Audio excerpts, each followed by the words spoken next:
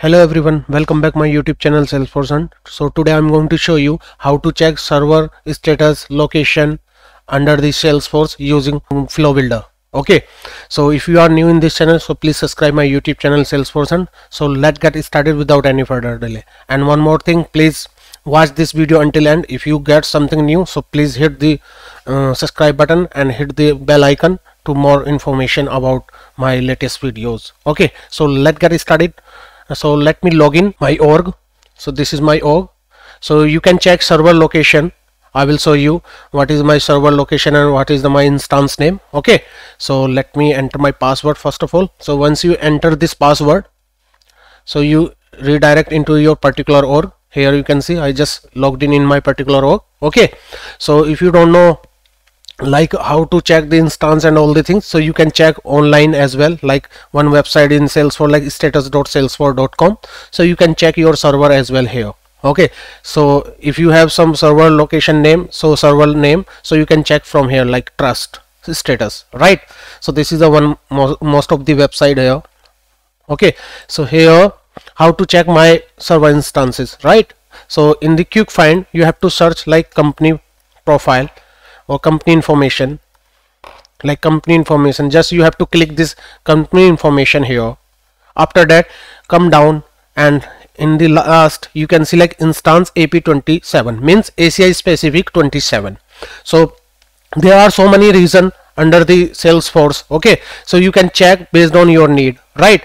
So like AP means ACI specific, EU means European specific, NA means North America specific. So you can check this. Okay, so these all related servers name and server's location. Okay, but how to check the status of this server? So you can check, just copy this AP27 and just click this trust.salesforce.com, like status.salesforce.com, and click this Salesforce services, and after that you have to search that instance is available in my org in my website. So just you have to search like AP27. so here you can see AP27 is highlighted automatically. Just click this AP27 and now you can check each and everything here regarding my server processes or server status. You can check the history, core services, search, analytics, live agent, all the things you can see here, right? Now Spring 22 patch, this is the version, this is the region, maintenance window. You can see the maintenance window and product. You can check the history as well under here, right? You can check here some maintenance and all the things, core services, searching, CPQ billing, all the things you can check from here, right? We have another tab that is called maintenance. You can check the maintenance date where we want to find out these all things. So you can select Fab 3. Okay, so this is maintenance. But how to automate this business? Because this is things most of the people know very well, right? But how to automate these things, like using screen flow or any flow builder? Okay, so you can use. So I will show you how to use this status.salesforce.com instances and particular instances with dynamically, and it's a automatic redirect from that link into this website in my org, from my org. Okay, so how to do that? Just you have to click quick find and search like flow. So once you search the flow, just click this workflow and approvals, just click these flows. Okay, so how to make it this automatically? Okay, I will show you here. Just click this new flow here. Okay, and once you click this new flow, you have to do what? Just create a new flow as a screen flow under here. So we have lots of templates like screen flow, record trigger flow, all the things you can see here one by one, right? But let me show you screen flow, how to automate this business. Okay, so you can automate this business with the help of this screen flow. And now my instances is here AP27. So how to do that? So first of all, here you can see this is the canvas window, right? Canvas window, we can drag and drop the elements from this new resource and toolbar, something like that, right? Based on your need. So just click this plus button, and this plus button we have like interaction, logic, data, these things, three things, right? So you have to click first of all like get data, because I need organization information based on our instance, right? So just click this get records. So once you click this get records, let me enter the detail here, like let's say get instance ID, suppose like this one. And which object you want to work? I want to work on the organization. So you can see the predefined organization object here. This is a standard object, right? And the condition is like ID, organization ID should be equal like any ID as we have related to my organization. So you have to search like organization, just click this one and click on this ID. So here you can see this is the ID, right? And click on this done button. So our get instance is ready. So how to check this? So you can check with the help of this debug button. So first of all, let me check this and let me save this first of all. So like get server details, something like that, and save it. Once you save it, so it's automatically enable this button. Here you can see run, debug, activate, save as, and save button is disabled automatically. So this time you have to click this debug. First of all, let me check this organization ID is coming or not. Okay, so you can check with the help of debug. So just click this debug options, and here you can see after some time it's asking some pop-up that is called debug flow.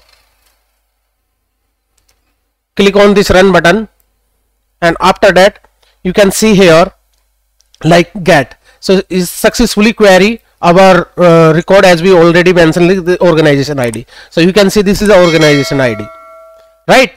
So how to make it dynamically, like how to find out the trust.salesforce.com or status.salesforce.com URL here. So you have to add another element here with the help of this plus icon, and just click on this one that is called screen flow. So under this screen flow we have lots of components here like addresses, call script, all the things. If you don't know these all things, so you can learn from my playlist in this YouTube channel, and that is related to the Salesforce flow builder. Okay, so we have to add that is called display text. So let me add this display text and API name like the result here. Okay, result. Now I want to make it this URL as a dynamically from the flow. So how to make it? Just let me copy this one and let me open my notepad and paste it here. Now you can see after that you can see like this is the common for all, here to here. This highlighted area is a common for all, right?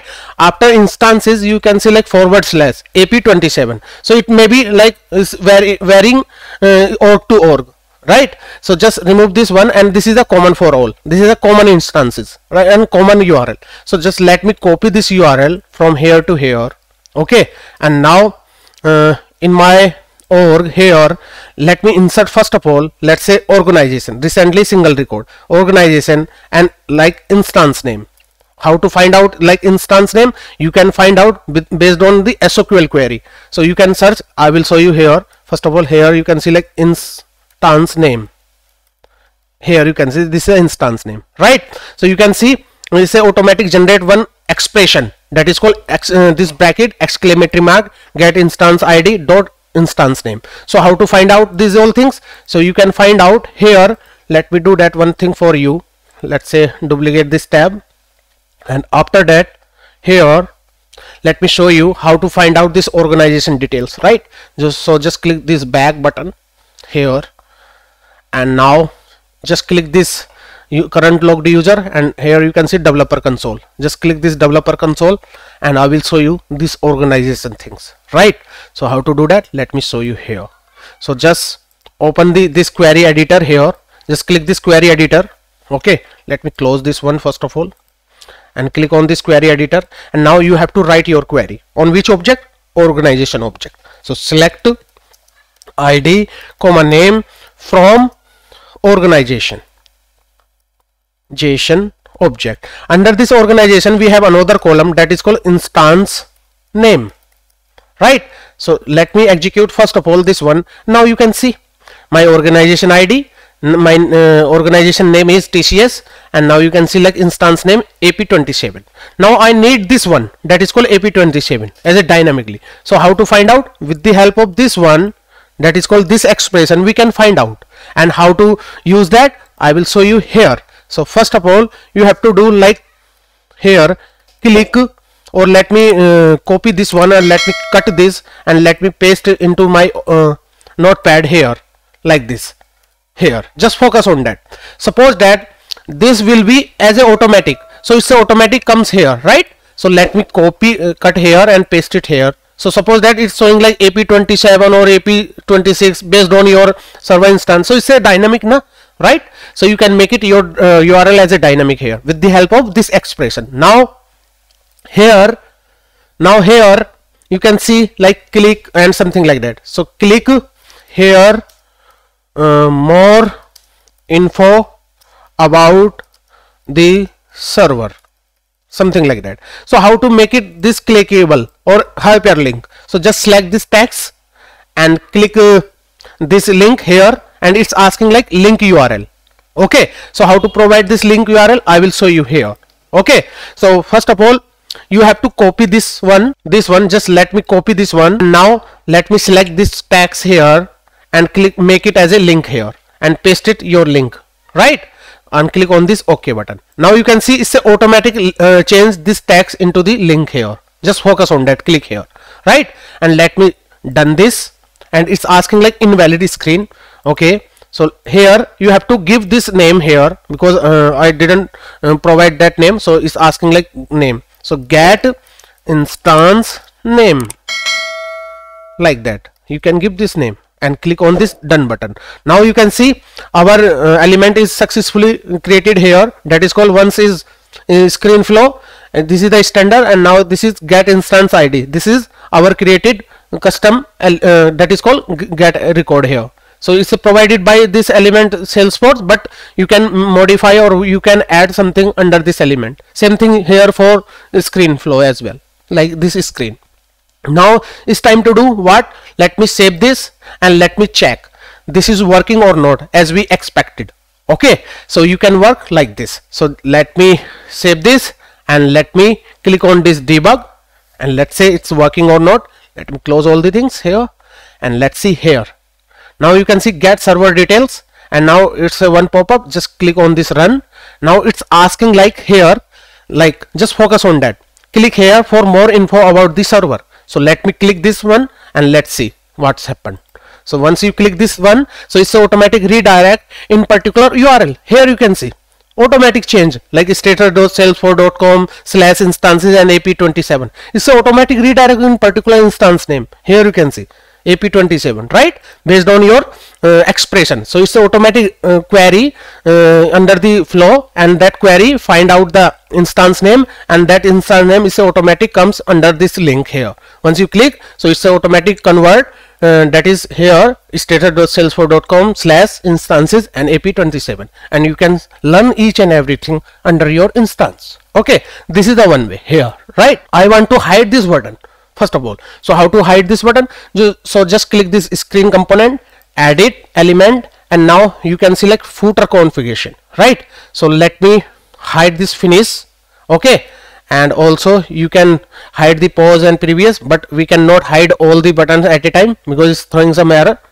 Okay, here just let me do that one thing for you. Let's say pause button as well, or not pause. Okay, use this pause here, and let me hide this previous and click on this done. So after done, you have to save this flow again, and here you can see you can set either allow finish or allow back to false, right? So it's throwing some error. Why? Because we already hide some element here, that's why some button.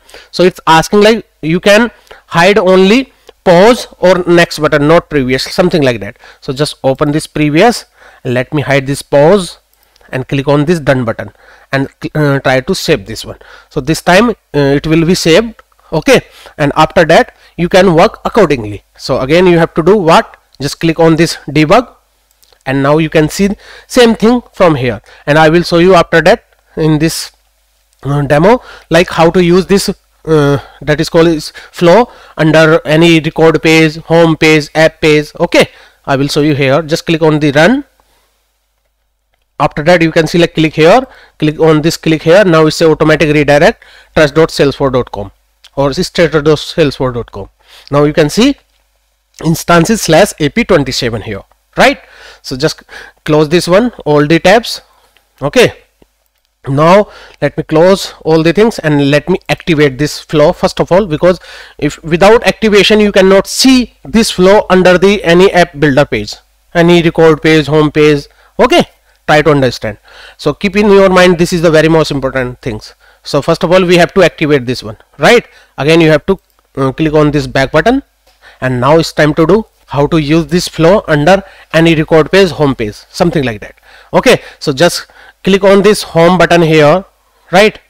And once you click this home button, so you have to do what? So let me change this experience as a lightning experience here. This is a new UI here, and now you can see this logo is Spring 22.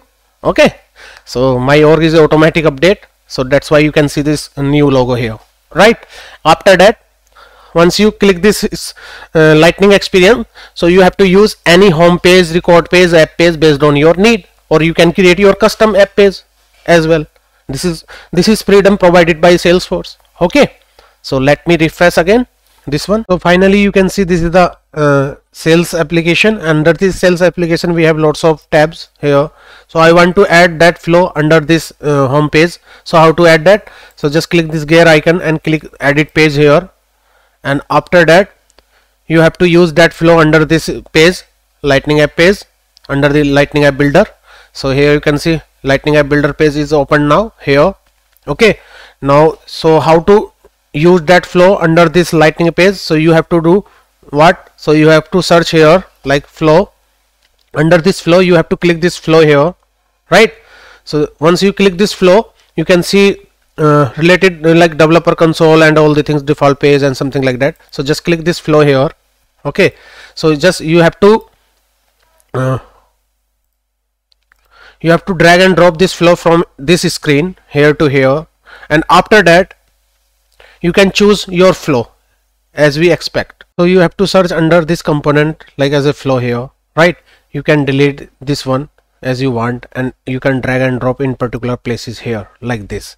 Okay, now you can see my component that is called flow component, create a case, and here this is the by default case creation, so you can change it based on your need. So how to change it? Now you can see like create a case, get server details. So this is our flow, right? So just select this flow here, and based on your need or based on your project need, so you can change it out here like the columns, like 1 column, 2 column. Okay, you can filter out here as well. So just do that one thing for you. Let's say edit flow builder, and now you can see this get server. Just save it and activate this for that is called page. Activate this page here. After activation, again you have to go back in particular screen that is called home screen, in particular application that is called sales application. Okay, now it's taking some time to activation here. You can see activation is going on. After activation you have to do what? Just go back and check it, this flow is working or not. Okay, so now you can see like assign org. So let me check this one that is called org default, and assign default org, and click on the save button. Click on this save button, and now you can see activation successfully, right? Just go back here. Once you go back here, again you can see here my flow under the home screen, under this application that is called sales application. Now my flow here in the top, you can see flow that is called get server details, right? So how to check that? Same thing, you can click this link and you can get your server instance information, everything. Like just click this click here, and now you can see status.salesforce.com and some instances, as we have our org that is called AP27. So related this AP27, you can see in your case maybe this is the different in your case. Okay, so it will be difference, because sometimes is the common for all, but sometimes is different reason, it's maybe vary, right? So please keep in your mind these things. So my instance name here you can say AP27. So under AP27 you can see all the information about my instance, like current status, history and maintenance. Okay, so this is all about like how to check this instance using lightning flow builder. So guys, I hope you learned something new in this video, and please subscribe my YouTube channel, and till then, bye bye, take care.